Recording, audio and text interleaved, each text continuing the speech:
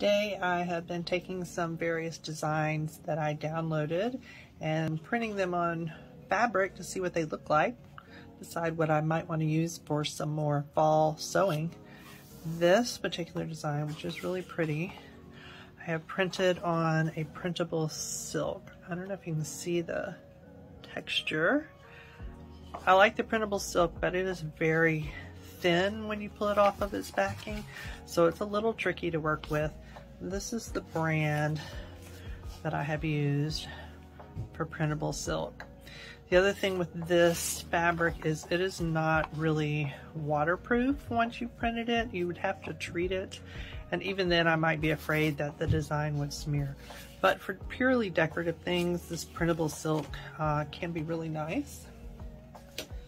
And then I did this fun design.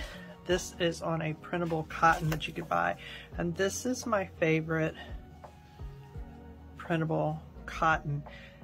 This and even the printable silk are most cost effective if you buy it by the roll. You can see a little smear here, at least in my printer. I have an Epson EcoTank type printer. You can get some smearing when you run these printable fabrics through the printer, but this one I like. This is probably one of my favorite methods.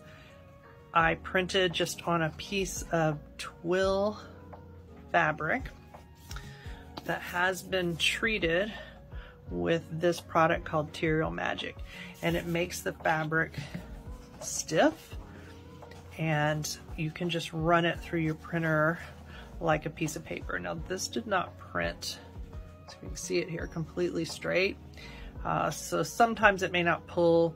With any of these fabrics, you do have to be careful of little furries coming off the edge. The Material Magic helps with that, but if you print on fabric often, you probably need to open up your printer and clean it out every now and then.